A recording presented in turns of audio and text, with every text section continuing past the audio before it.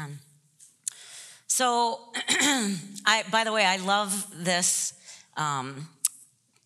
whatever you want to call it, graphic up there. When we asked Christian to do this, we were going by Galatians 5:16, where it says the flesh wars against the spirit. And for some reason, what came to my heart was tug of war. It's kind of like, the spirit's pulling this way, the flesh is pulling this way. And in fact, on the flesh part, he actually had like flames of fire and Chris was like, I think that's a little too much. Let's just tone it down just a little. And I'm like, no, I love it. Let's put it back up there. When I'm up there, I want it up there, but I forgot to tell him that. So anyways, that's kind of more my personality. I'm like, no, black and white. It is what it is, right? I mean, when we're dabbling, when we're in the flesh, we're in Satan's territory. I mean, come on. So anyways, I was kind of struggling with how do I approach this? Like, I'm a teacher. That's kind of my heart, is to teach how to walk in the Spirit. But to be honest with you, ultimately, it's the Holy Spirit that helps us to walk in the Spirit. Now, I can give you wisdom. I can give you insights. I can give you understanding. I can give you the Word of God and point and direct you in the right way. But ultimately, it's the Holy Spirit that directs us and shows us how to stay and walk in the Spirit. So, amen. But I'm going to attempt to at least give you some ideas, some pointers. There's actually 3 things that I want to talk about. The first one is relationship with the Father. That is first and foremost. If you are not in relationship with the Lord of Lords and the King of Kings, I don't even know how you do it, just to be honest with you. You have to know the Father. You have to know his heart. You have to be able to hear his voice. And then the second one is we have to renew our minds. We must renew our minds with the Word of God. This thing's so vital. It's so important. If you don't know what it says about you, and you don't know what it says about who you are and who he wants you to be, you're going to have a really hard time walking in the Spirit. It's not going to come through like you would like it to, just to be honest with you. There's going to be a lot of trial and errors in your life, which there already is enough of them. So why wouldn't we get into this and find out who we are? And then the third one is our own words. Whether we're speaking life or we're speaking death, are we agreeing with the Father? Are we agreeing with the Spirit?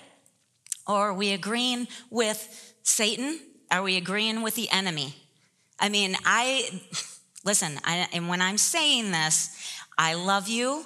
I am speaking to myself also. Sometimes I'm shocked what comes out of my mouth. It's like, ooh, did I just say that? No. But yes, I did. We have to realize, okay, that we are 3 parts. There's 3 parts to us. We are a 3-part being. We are spirit, and if you have accepted Jesus as your Lord and Savior, that is completely perfect. It has everything that you need in Christ living on the inside of you. That's right. Amen. That's right. We are also soul. So we have a soulish realm, which is the mind, will, and emotions, that's the gateway, right? It's literally the gateway of what's going to determine if we're walking in the Spirit or we're walking in the flesh. It's what this is focusing on. And then we have a body. This was made from the dust of the ground, and that's where it's going to go back to when we die. So we have to realize that we are 3 parts. And the most important part is the soul, because it's the gateway.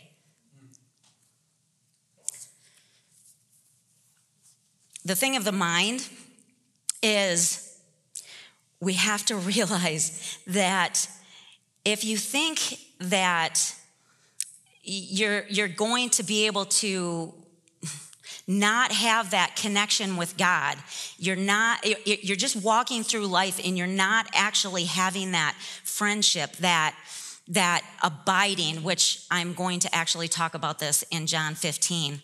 We have to abide. We have to remain, and we have to dwell in him. Dwell. Think about that. What is dwell? Dwell is to live in a specific place. Where do you live? Where do you dwell? Where's your dwelling place? Where's your home, right? And when you're in your home, let's face it, it's the best place to be. It's like we go on vacation, we love vacations and everything, but as soon as we get home from that vacation, what's the first thing we say? Oh, it's so good to be home, right? Is that not the truth? But you know where our home, our true home needs to be? In the Father, in the vine.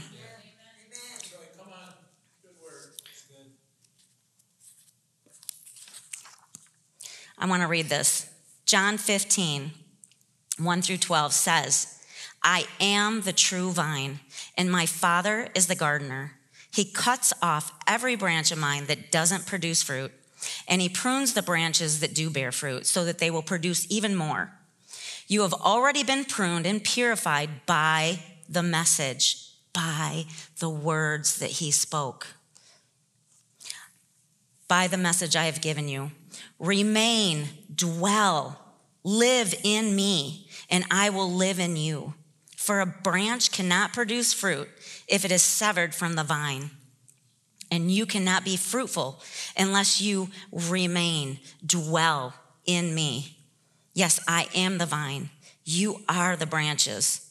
Those who dwell, live in me, I will live in them, and they will produce much fruit. For apart from me, you can do nothing. So why do we try? Why do we do that? Think about it. There's so often, and this is in my life too, it's like we go through life, we're going through the day, and before I know it, I've been knocked to and fro because I've not really allowed myself to dwell and live in that place with the Father. We can do that. It is possible. I know that sounds crazy, like, oh yeah, sure, every minute of every day I can be constantly having my mind on the Father. Yeah. If you had, let's put it this way, if you had a friend that was with you all the time, right? You would be talking to that friend. You would be communicating with that friend. You wouldn't be ignoring them throughout your day. They would be with you. You'd be talking to them about what's going on in the day, right? You'd be sharing with them like, hey, I have an issue here, What do you think?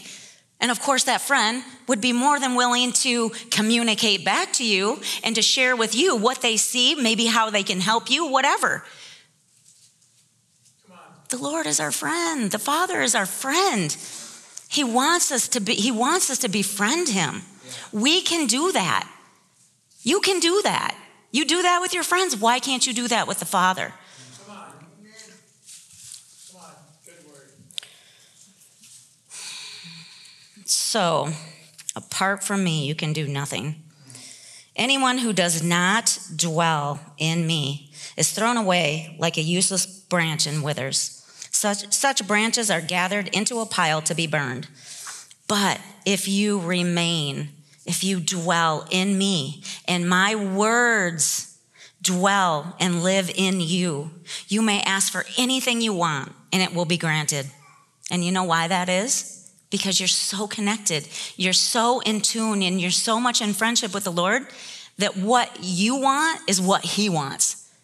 Right? It's not like, oh, God, I want $1 million, No, it's he's going to give you the desires, and those desires will come to pass. That's right. Come on, amen. When you produce much fruit, you are my true disciples. Listen, there's a difference between a disciple and a Christian, okay? And like I said, just love me. A true disciple is a true follower. A true follower. It's somebody who dwells in and lives with the Father. A Christian is somebody who, they've accepted Jesus Christ as their Lord and Savior, and they come to church on Sundays, and, when things are tough, they might pray, or, they're on their way to heaven. They're going to make it, but they're not going to enjoy the journey, right? Disciples enjoy the journey because we're doing it with the Father.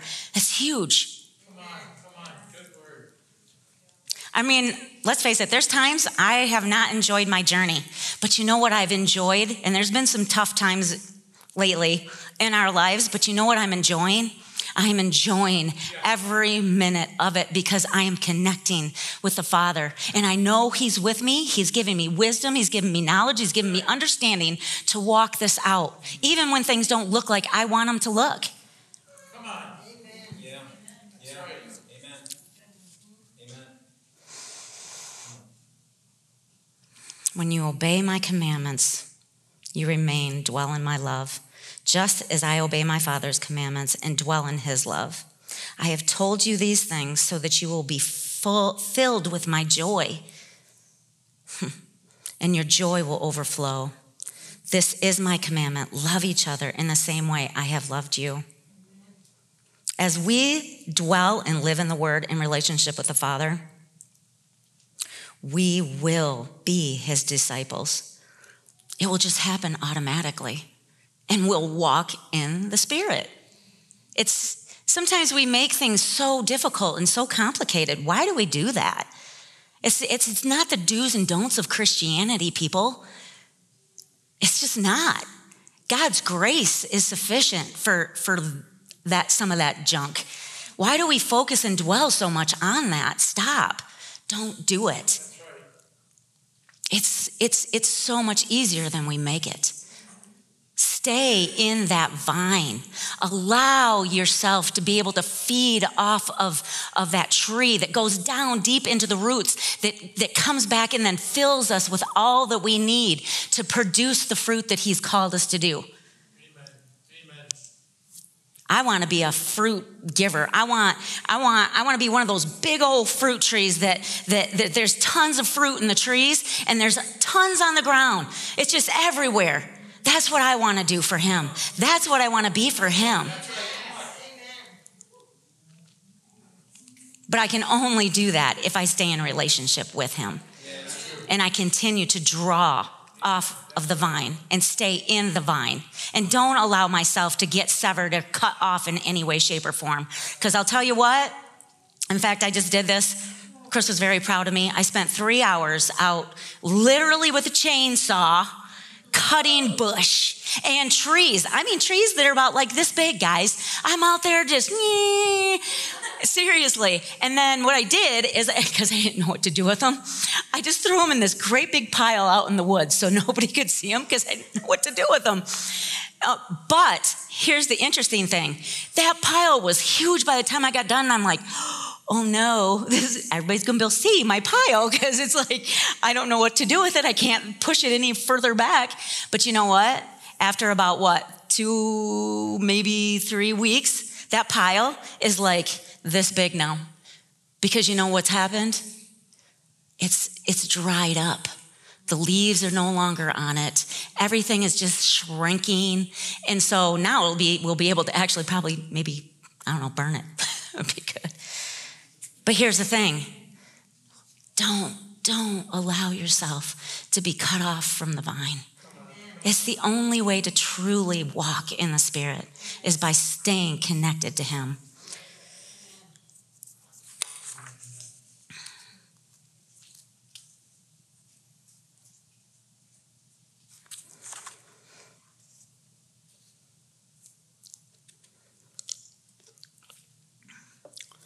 A lot of times we try to, we read things, we read books of how we do this, how we walk in the Spirit, how we, don't fulfill the lust of the flesh. We read all these things that we're supposed to do in Christ, right? And which is good. I think we should be doing that. I think we should be getting knowledge, getting wisdom. The Bible says to do those things, right? It's very important. But if you think that there's some kind of formula that's going to get you there, That's not how it works. It's not how it works. And, I know there's people, and I've heard this, and I know, Shauna, you've said this, fake it to make it, right? I don't agree with that philosophy. I just don't agree with fake it to make it. Don't fake it. Just get into the vine. Get into him. Just say, all right, Father, I am way over here, and I want to be with you. That's all you have to do. There's no faking it. You don't have to fake that. That's simple. And once you do that, the Father's going to minister to you. He's going to love on you. And he's going to help you to be able to do what it is he's called you to do. That's right. Come on. That's right. So good. Yeah, that's good. One thing the flesh loves to do is it wants to arrive. It wants to be there. That's good. Right? We think, okay, I'm going to do this, I'm going to do this, and then I'm going to be there. Give me a break. You ain't never going to be there until the day you die and go home and be with Jesus. Then you'll be there. But while you live in this earthly body with this mind, come on. Seriously, it's like you're not going to arrive, but you stay in that vine. And I'll tell you what, you will live a victorious, glorious life. You will. You can't lose. You can't lose with him, ever.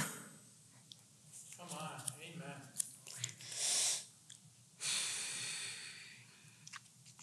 amen. It talks about, that he'll purge us, right? Well, I looked at that word and what it means, what it's connected to. Purge is synonymous with clean. So as we go about our lives, he will see the areas that need to be shored up, that need to be cut and cleaned, and this part, that needs to go. Or, you know what I mean? It's like we don't have to try to muster it up ourselves. If we're in him, he will just begin to show us things. That's right. Just a couple weeks ago, to be honest with you, and I've been really, since this new year, I have really just been digging in to all that he has for us.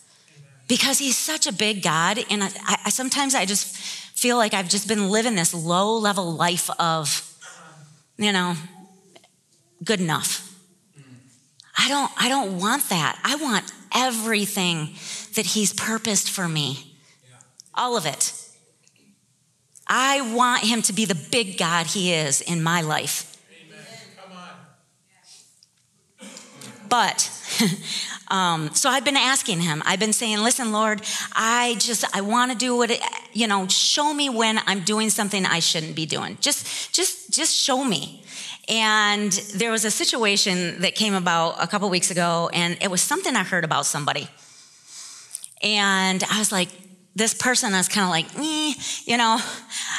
I wouldn't say they're my favorite person. But anyways, I love them. It's just not my favorite person. And I was like, gosh, it was something not good that I heard about him. And I kind of was a little bit like, well, that's what they get. That's so wrong. It's so wrong. I know it is. Yes, I know. And I knew it when I was thinking it, just to be honest with you. I knew all this. So this all transpired in about a 24-hour span, right? And so I did. I repented. I said, oh, God, I'm sorry. I repent. I just, speak blessing on that person and prayed for him for a second. The next day comes along, and I was like, started coming back up to me, and the enemy loves to do that, by the way. He's like, yeah, but, So anyways, I'm like, yeah, you know what? I'm gonna tell somebody about this, and just to see what they say. Wow. So I was just like, no, don't do that. Yeah, do that. So here we go. Flesh and spirit, right? So anyways, sure enough, I, open my big mouth, and say this thing. And the other person was like, yeah, that's tough. Man, we need to be praying for them. Yeah, that's true. We do. It's like, and I got so convicted And I just ran to the Father and I said, man, I repent. And yet I knew I was dealing with this flesh and spirit thing. I knew what was going on in my spirit, but yet I gave in and did what my flesh wanted to do. Instead of saying, Father, help me. I want to stay in the vine. I just love this person. I pray for this person. That's really the direction I should have went. I didn't, but I did learn a really good lesson. And I was able to at least tell this story to you today. It's a good example. So, yes, he will purge us. He will clean us up. You know, he's just so good and he's gentle. You know, some people are like, oh, you know, this hurts or that hurts. You know what? That really didn't hurt me so bad as it was like, you know better. You just know. Man, is it warm in here or is it just me? Maybe it's, I don't know. Anyway, yeah. Anyways, the Word of God, it's our life map, right? We'll never, ever know who we truly are until we read about what it says and who it says that we are and whose we are, which is so amazing, the most amazing thing of all. We are children of the King of Kings and the Lord of Lords, the creator of this universe. We get to be a part of that. Wow, that's amazing. But you know how many people don't pick this up every day? I was one of them. Chris and I, when we first got saved, we loved God. We knew we were saved. We knew we were on our way to heaven, but we weren't really digging in. We weren't really doing, we weren't hungering after the Father, hungering after the Word. And we were going around in circles and we were so broken that we were like, we either need to start finding out who we are and what the Word says, or we're not going to make it. It's just not going to happen. And so we started getting in the Word. We started praying in the Spirit. It's a huge one, by the way. I'm not going to talk about that. I know it's kind of my thing, and I like to talk about it. Maybe Chris will mention it next week. But praying in the Spirit, we would literally turn off all the phones, and that's when they used to be on the wall, so it wasn't really that hard. You just took it off the hook. We would shut the blinds, and we would just pray in the Spirit. And then we would listen to a teaching tape, a really good Word person, just diving into the Word. We'd read the Word, and then we'd pray in the Spirit, and then we'd all day long, because we knew we were so broken that we needed that. We needed to be filled. We needed to know and find out who we were and what it is He had for us. So I highly suggest you get into this Word. This Word's amazing. You will fall in love with it. I have fallen in love with God's Word. I love to read His Word. Amen. And I can't say that in the beginning, but if you will just start, you'll fall in love with it. It's beautiful. Amen. Dwell, live there. Isaiah 26:3 says, you will keep in perfect peace all who trust in you, all those whose mind is stayed on you. Psalms 1:2-3 says, but delight in the law of the Lord, meditating on it day and night. They are like trees planted along the riverbank, bearing fruit each season. Their leaves never wither, and they prosper in all that they do. Listen, this says right here that we can keep our minds stayed on Him, that we can meditate on His Word. Whatever situation, whatever circumstance you're going through, find out what the Word says and just begin to just have that there. Have it in your mind. Have it. Lord, show me more about this. Give me more wisdom in this area. Help me with direction. Help me with understanding. This is what I think. I believe there's so much the Father wishes that we would come to and ask Him, but we don't. He wants to pour into us. He desires it. We're his children. If you're a parent, do you not desire to spend time with your children, to teach them, to help them? Absolutely. The Father so much more wants to pour into us, but we're not going to him. And he's a gentleman. He will not violate our will.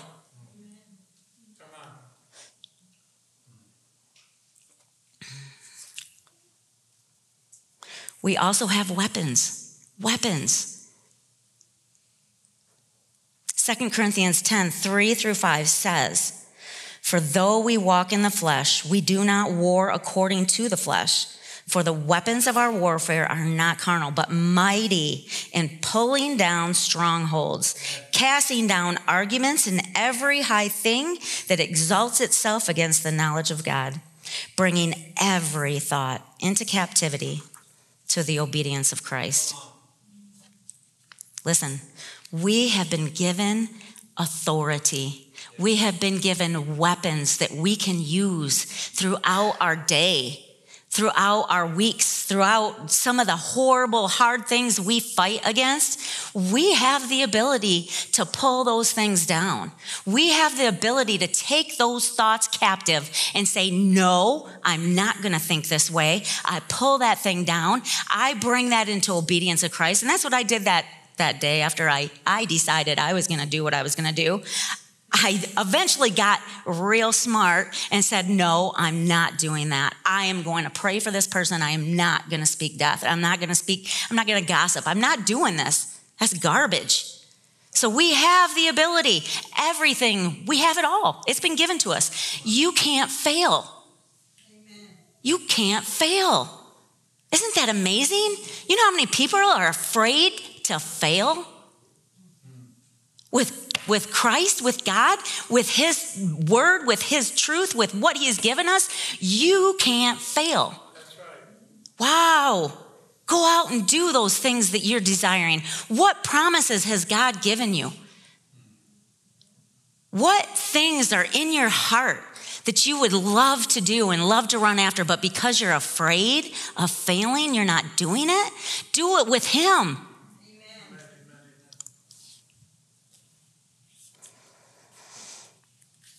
I will say this, and sometimes this is the things we don't want to hear. If you truly want to walk in the Spirit, it's going to take some effort on your part. Amen. I know, that's tough. But it's going to take effort. You're going to have to press in to the things of the Spirit. You're going to have to. You're going to have to desire and want to do what God wants to do. You know, a lot of Christians do this, and Chris and I did it. We would come in, we would sit in the back of the church, we'd hear the word, and as soon as it was over, we'd run out the door, and we'd go live our lives for the rest of the week and do it all over again the next Sunday. We weren't really walking in the Spirit. We were walking in circles, but we weren't walking in the Spirit. It takes effort. It takes a desire. It takes a want. You cannot sit back passively and expect to walk in the Spirit. Yeah. Come on.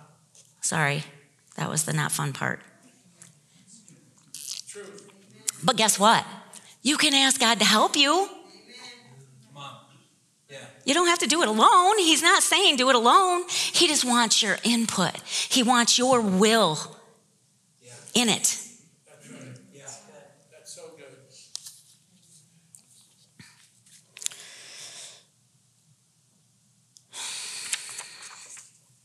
Listen, your heart will get hard if you don't stay running after him, if you don't stay in this word, if you don't start doing some of the things I'm talking about, your heart will grow hard to the things of God.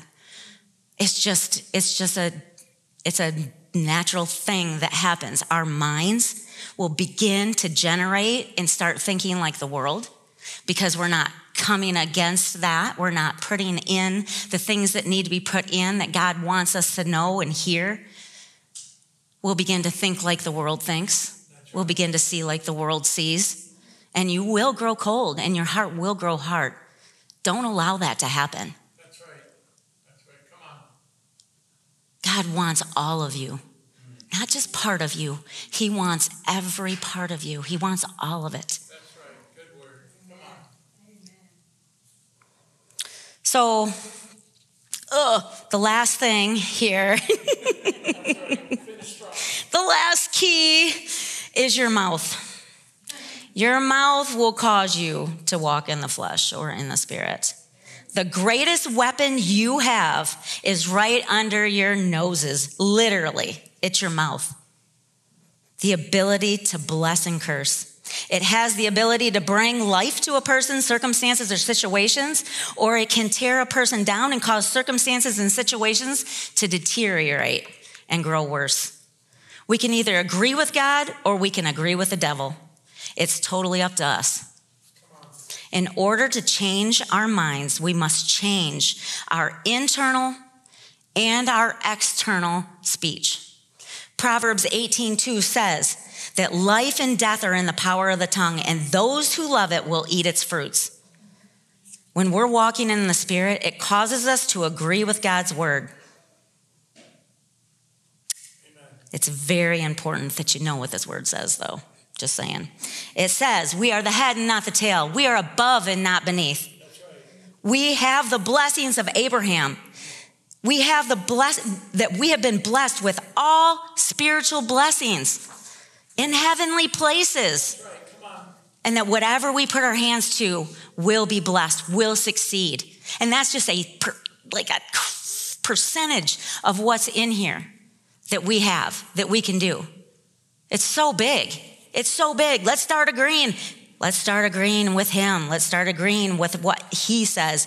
Begin to dream. Begin to see yourself differently. I will tell you right now, I would not be up here right now if I hadn't gotten in agreement with God and I allowed fear to control me. That's right. Come on. I wouldn't be up here. What are you speaking over yourself? What are you listening to and declaring over yourself? Are you declaring what the doctor said about you? Are you in agreement with that? Or are you in agreement with this? Are you in agreement that by the stripes of Jesus you're healed and there's no other answer? Watch your mouth. It's so vital. Speak life. Speak life over yourself, not death. Speak into who you are.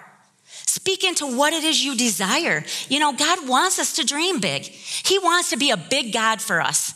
A lot of times we keep him this little small God. We keep him in this little box and we say, yeah, I can do this. But, you know, if I go any bigger than that, then I'm going to have to believe God for it. Yes. But he wants us to. He wants us to. He wants us to experience all he has for us. Spend time with him and listen to him. He wants to tell you great and mighty things. That's right. Come on. He wants to tell you who you are. He wants to give you dreams and visions. He wants you to walk out what he's called you to, who you are called to be. Don't settle for less. That's right. Come on. Good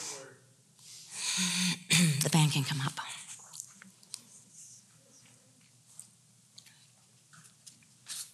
But to believe God at his word and to begin to declare it over your life, make sure it's lining up with the Spirit,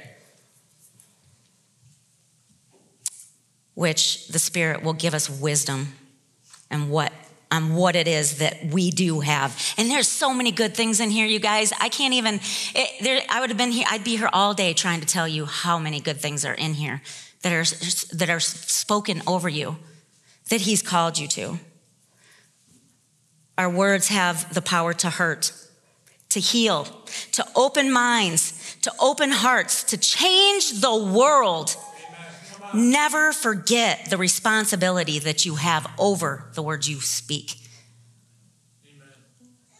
You know, the Bible says, train up a child the way they should go and they won't depart from it.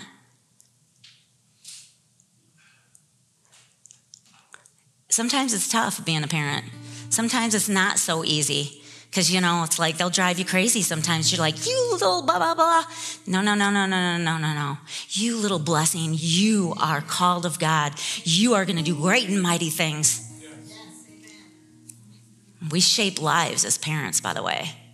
What you speak to your children matters. Chris and I are actually learning to speak a lot less, because if we don't have anything good to say about something or someone, we keep our mouths shut. It's a little harder for Chris, a little more challenging for him than me, because he likes to talk a lot. So Proverbs 10:19 says, too much talk leads to sin. Be sensible and keep your mouth shut. Oop. Like I should have kept my mouth shut a couple weeks ago. Should have kept that big thing shut. Okay. On the other hand, we can speak death, but we can speak life. Take the authority that you've been given. You have been given authority. Speak life over yourself. Speak life over others. I've been doing this thing with speaking and declaring, and I think the last time I was up here, I was talking about this experiment that this psychologist or somebody did, where he took 3 bowls of rice and he spoke blessing over one. He didn't speak anything. He ignored the other one and he cursed the other one. And the one he blessed, just gave off this beautiful aroma. It looked gorgeous. It smelled wonderful.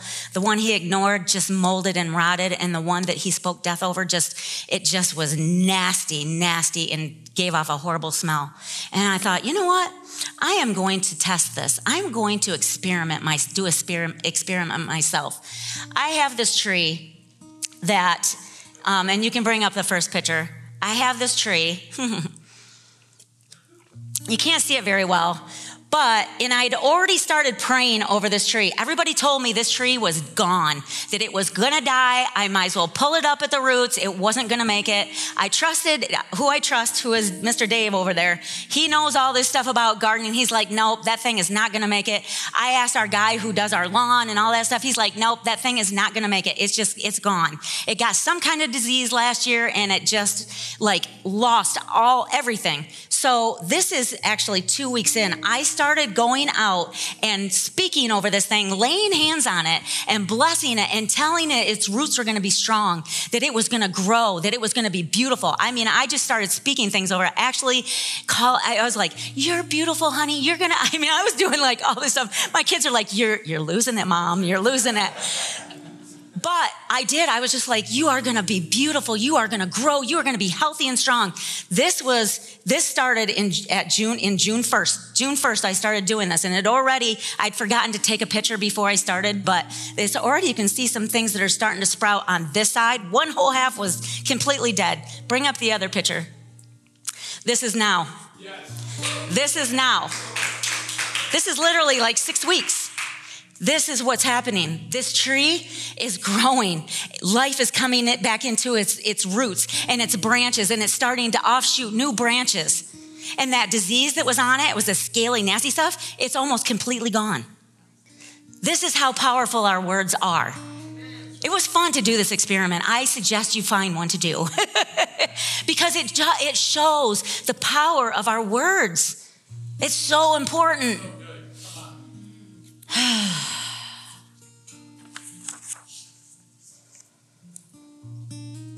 Let's just pray, because I'm way over my time. I'm so sorry. Father, help us to stay committed to living in the vine. Help us to understand that you have so much more for us. If we'll just agree with you, if we'll dwell in you, show each and every one of us what it is, what you have in store for us. Your word says that eye has not seen and ear has not heard what the Lord has prepared for those who love him. It says, Lord, that you will show us your deep secrets. So, Lord, reveal them to us. Reveal them to us. Show us the deep things that you want us to know so that we can walk them out, so that we can change the world. In Jesus' name, amen.